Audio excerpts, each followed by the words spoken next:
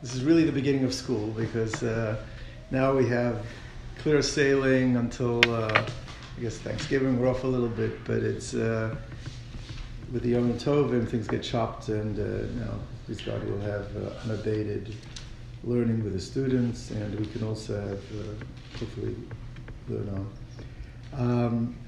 It's also we're beginning the cycle of the Torah again, now in Parsha Noach. It really is a sense of beginnings. Last week's Parsha was Parsha's Bereishis. We talked about the creation of the world, the creation of man. At some level, in this week's Parsha, we have a new creation. Because really, this is version 2. Version 1 pretty much didn't seem to make it that well. And so we have version 2. We're going to see what kind of messages we can learn from version 2. The idea I'm going to speak about, I might have spoken about this before, but I think it's really one of the most important aspects to raising our children with a healthy disposition, not only about themselves, but I think about Yiddishkeit. The thing most of us struggle with today is, in addition to making sure that our children are socially, emotionally well balanced, but we don't feel in many cases that connection to the religion is there. To tackle perhaps one aspect of why we're losing that battle. I mean, it's about 5 years ago already, there was a study that came out called the Pew Study. I'm not sure if people got a chance to look at it. It was published in the New York Times. And they spent millions of dollars on doing a census as to where we are as Jews today living in the United States. So it involved a huge amount of data, but some of the studies, comparing it to the last time it was done, was quite shocking in terms of the attrition of the high rates of intermarriage, and people that are feeling connected, people that are going to identify with any type of synagogue, temple, and just the attrition rate was really through the roof. One stat that just stuck out at me was, according to the Pew Study, and again, just take it at face value, it says basically, it said 1 out of 4 Jews living in the United States today have a Christmas tree on Christmas. It's a shocking statistic. Because we're not talking about, okay, I keep kosher, I don't keep kosher. We're not talking about, driving to Shul on Shabbos, not driving to Shabbos. We're talking about a Christmas tree. And that's of the people that were able to poll that identify themselves as Jewish. Who knows even how many people are out there today that don't even identify themselves. So it is true that out of all these streams, conservative, reform, orthodox, out of all the streams, the largest growth or the least amount of attrition is happening in the Orthodox, those who identify themselves Orthodox, but we're not impervious to the attrition as well. There is a higher rate of people leaving the fold, whether it's intermarrying or not being, not being observant anymore. Also higher than before. So there is, we can't say, we got it right. We don't have it right. And you'll speak to any educator today, anyone involved with children, there's a huge concern. Where is that passion? Where is that connection that might have existed perhaps in previous generations? We don't see as much today. Why aren't the kids davening like they used to daven before? Why aren't they? So let's see, we're not going to have all the answers, but I want to touch on one area that I believe for sure is a contributing factor that if we understand this as parents, that we can mitigate and we can help change.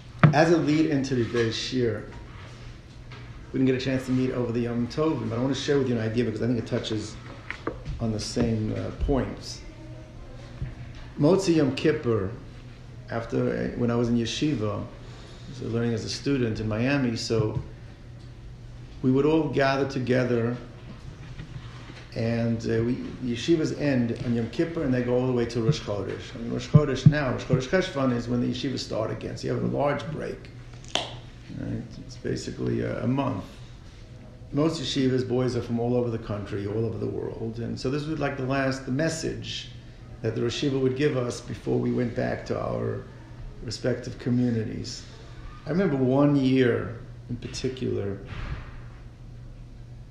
so the Rosh Yeshiva gave us told us the following idea. He said that there is a medrash Tanchuma, we all have encountered it at some point, that discusses the Arba Minim, the 4 species. And the medrash says that each one of the Daled Minim represent a certain type of Jew. So you have, at the highest level, you've got the esrog, which has both taste and smell. Still waiting for somebody to make me a decent esrog but there are people that know how to make an esrog that tastes good, right? You have esrog taste and a little liqueur. There's esrog liqueur. But anyway, that it has a good taste and it has a good smell. It represents Jews that have within them both Torah and they have Ma'asim Tovim, mitzvos. That's the all-rounded Jew. Then you have a Jew that only has Torah, but doesn't have Ma'asim Tovim, doesn't have the mitzvahs. And that is compared to, I believe it's the lulav. The lulav has taste, the dates. We talked about that for a moment. We don't eat lulavim, but has taste. But it does not have fragrance. On the flip side, you have Jews that have Ma'asim Tovim, do a lot of chesed or mitzvahs, but they don't really have Torah. And that would be the Hadassim. Hadassim, some people actually use the Hadassim for Besamim. After that, they take the Hadas and they use it for Besamim. It's fragrant, but doesn't have taste. And then you have the bottom of the barrel, right? You have those Jews that are the Arava, that have no Torah and they have no Ma'asim Tovim. And the message of Sukkot has to be, we bind it all together. We bring them all together, and the notion of bringing them together, then that's when HaKadosh Baruch Hu is Porah Sukkah Shalom. He brings his Sukkah of peace upon us, V'al Kol Yisrael. That's when all the Jews are together, then God gives us the full blessing if we're able to figure out how to way to bind everybody together, come together. Beautiful message, that's the medrash. I actually had an insight this year, which I never thought of before. But it's interesting is that we know on Hoshana Rabbah. Hoshana Rabbah it's from the Nevi'im. It's a festival of the Nevi'im they instituted because in the Beis HaMikdash they would take Hoshanas. Hoshanas are the Aravas, and they would walk around the Mizbeach with them or circle them around the Mizbeach, and it had its own dedicated Yontiv. It's on the 6th day of Sukkot. I thought it was very interesting is that they made a takana using the arava. The arava is the one that doesn't have anything. It has not Torah and mitzvah. So the idea that I came up with is once you're able to bring all the Jews together, even the arava is going to have its own yontif. That's the symbolism of it. That you bring them all together, you empower them. We can even make a yontif from the arava. That was the message. But anyway, that's the medrash. So, but my Rosh Yeshiva asked the question: is the Gemara says in Shabbos and in Moed Katan, it says an interesting thing. We know that Rahman al-Tzlan, if a person loses a relative, so there is an obligation to do kriya. Kriya is they have to tear their garment, depending if it's a parent or it's a sibling or it's a child. Rahman al-Tzlan, there's different ways how you tear on the right side, on the left side. But you have to tear your garment. But it's usually a relative. It's part of expressing and internalizing the pain that we're feeling as part of the mourning process. But there's a fascinating Gemara. It says that if you are at Yetzias Neshama, the departing of a soul, somebody is dying and you're there at the moment, at the time that he dies, of any Jew, there's an obligation to do Kriya. Nowadays, there's actually discussion I saw in the commentaries, because especially you have doctors, you have people like, what are you going to every day get a new suit? I mean, it's like, so there's a question of how it's done today, or if it's done, whatever it is. But that, the Gemara says, I'll pay the din of the Gemara.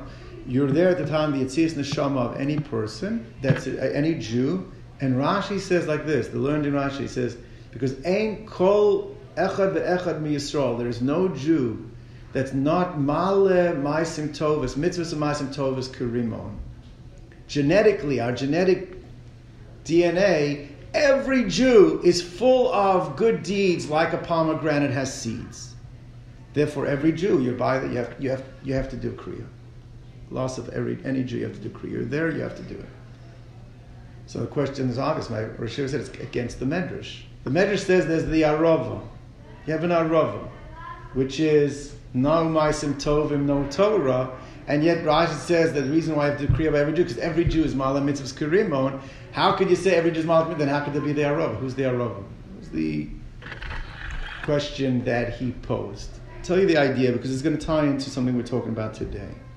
He said it's very interesting when you're talking about comparing the Dalet Minim to different segments of the Jewish community. It's in terms of taste and fragrance. Has good taste, has good fragrance. Why is that the comparison? So he said like this, he said that what's unique about something that has taste or has fragrance, you want more of it.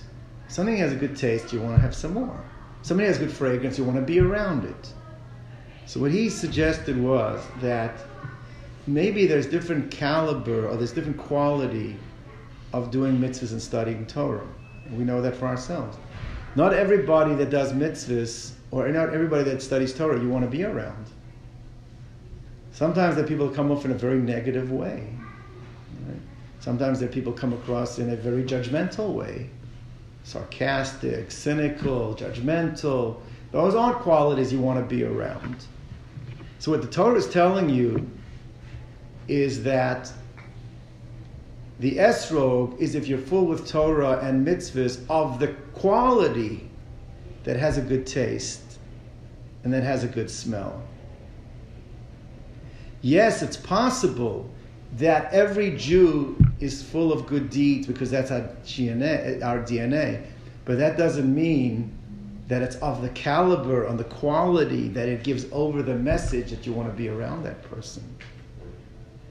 So he turned to us, he says, you know what? We all think, we study in yeshiva, we do mitzvahs, we all think we're the esrog. We could be the arava. Because if the Torah that we are giving off and the mitzvahs that we're giving off is not one of a quality that's got tam v'reach, then you yeshiva boys, we all might still be the arava, we might not be the esrog. So the message he says, you're going back to your communities now. The worst thing that could happen is when yeshiva boys come back to their communities and the communities don't get a positive feeling from what you've been doing back in the yeshiva. If it comes across as negative, it comes across as judgmental, and your families that have sent you there now are dealing with you in a way, and you're dealing with them in a way that comes across cynical, as negative, then you're all the aravas. If you're going back home now, make sure you're going back as a srogan. You don't go back as aravas. That was the message. It was a very powerful message, I thought, you're giving us, and I still remember that as a student. That had a tremendous impact on me. Unfortunately, you go down to, I see it, on Sukkot I was watching, you go to the shuls, and you see the yeshiva boys hanging out in the back, schmoozing, and people are looking to you to determine direction for themselves, for their children. You got to come across in a way that's what I want. That's not what I want, and they're not giving it over. Then the quality and the caliber of what you're doing is not at the point that God wants. That's not fragrance, that's not taste. That was the message. It was a very powerful message. Okay. Let's talk about Parsha Noach, because I believe this is going to tie in. You can learn a Parsha many, many times. And there's certain things you've just missed and you don't see, and then when you see it, you say, how could I ever miss that? Right? That's the beauty of doing Shnai Mikra Targum, that we do a review of the Torah, the Parsha every week, is because you get new insights. You just get new insights. This is something, I have spoken about this before, but I think just a beautiful, beautiful message. And as I said, I think it's just fundamental in terms of what we want. How do we get our children to be the Esrog? Noach spends 100 years building this Teivah, which is supposed to be to save mankind. And also to avoid having the Mabul. There should not be the deluge. This would be the talking point. Why am I doing this? Because if we don't change our ways, right? At the end of the day, he fails. The Haftorah of the week calls it Mei Noach. It calls it, the flood is the waters of Noach. He's held accountable. It's like his fault. Noach goes on the Teivah, takes with him his 3 sons, his wife, and his daughter-in-laws. That's all he saves. However, they start the New World Order. They go a year on the Teivah. Man changes, man transitions. The things that affect man. This process of going on the ark has an impact. Man becomes it goes from being a vegetarian to being able to eat meat, coming off the Teivah. Very interesting. That change happens in on the Teivah as well. Till then, Adam was not allowed to eat meat. And then we talk about the dividing up. The children, there's 3 of them. They all have their own children, grandchildren. They live to ages in the 500, 600, 700. So they have large families. The 70 nations of the world come from the children of Noach. That's why the generic name that we use for man outside of Jew, if they're Jewish, is what? Is Ben Noach. Someone's Ben Noach, because Ben Noach, that's the generic name for a Noachite. That's because they come from Noach. Everyone comes from Noach. Look at this pasuk, right? That brings down. Pasuk talks about one of the descendants of Noach, whose name was Ashur.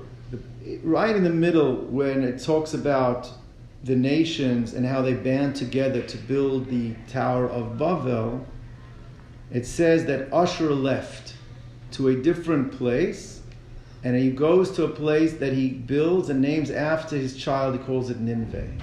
It's one of the descendants of Shem. Pasuk Yud Aleph. So it says like this: Umina Aretz Hahu Yatsa Ashur. That Ashur left that land. Vayiven es Ninveh v'es Rechovos Ir v'es Kolach. Rashi says, what does it mean from that land? So what happens? There is this dynamic individual whose name is Nimrod. And this Nimrod is able to convince everybody that we need to build this Tower of Babel, and different midrashim, to fight against God, to separate against God, but basically he's giving over very negative messages. He's Gibor Chayil, he's a mighty warrior against God. So Rashi says like this: Kevin Shira Ashur as Banav Shomin LeNimrod. They started that his children were being affected by this Nimrod. They were starting to listen to him. Umardim b'makom livnos hamigdal, and they were rebelling against God to build this tower. Yatsa mitocham. We can't stay here. The influences of these people are too great. Bad influences.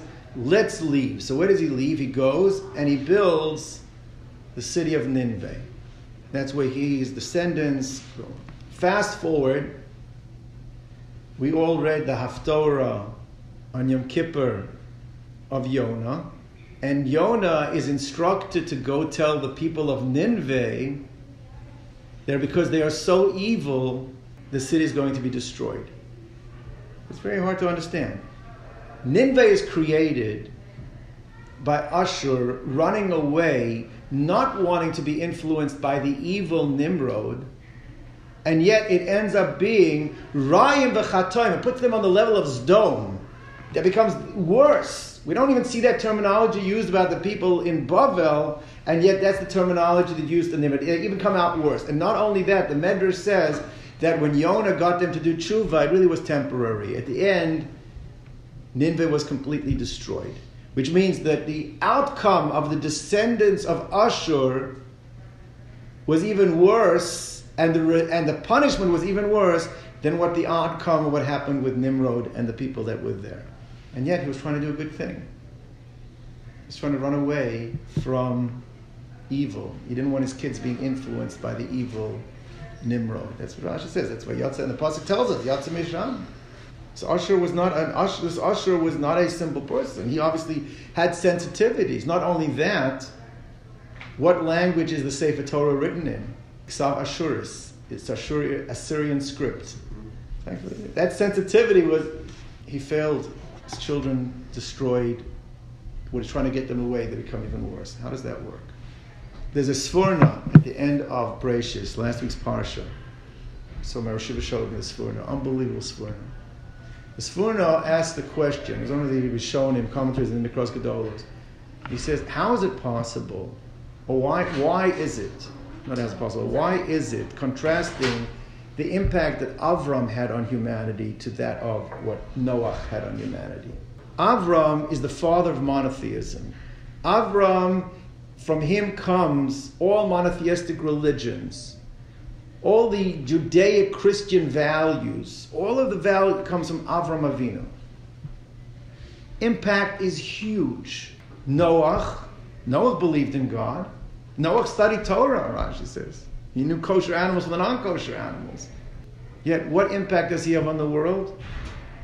He can't get more than 7 people onto the boat. 100 years. That's all he can do. The world gets destroyed. It's called the waters of Noah because of his inability, the lack of impact that he has. And yet Avram starts this tremendous kiruv movement. Avram has an impact on the whole world. Av Hamon Goyim. Anybody stopped by, was touched by him, started believing. What did Avram do right, and what did Noach do wrong? That's the Sforna wants to know. So he says like this. The message of Noach was, I'm building this Teivah. If you don't change, you guys are going to die. The message was a negative message. People will not change from a negative message. Avram is imitating HaKadosh Baruch Hu. Mahu rachum, avatar rachum, compassion. Mahu machnis orech, he's machnis orech. All of the positive qualities of what Yiddishkeit has to offer, coming through from HaKadosh Baruch Hu. Avram Avinu, that's what he offered. When you're offering a positive message, then everybody wants to buy in. When the message is a negative message, you do this, you're going to get this. You're going to... Nobody wants to buy it. How wants to kids and the wife?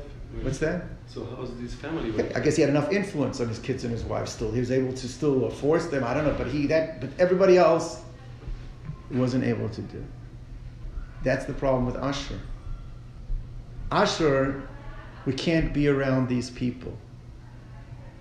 You can't be around these people. We got to go somewhere else. It means all you're offering of the message is what you cannot be around, what you cannot do, who you can't be. If it's all coming from that type of a message, a negative message, not only are you not going to protect your children from the negative, but what happens?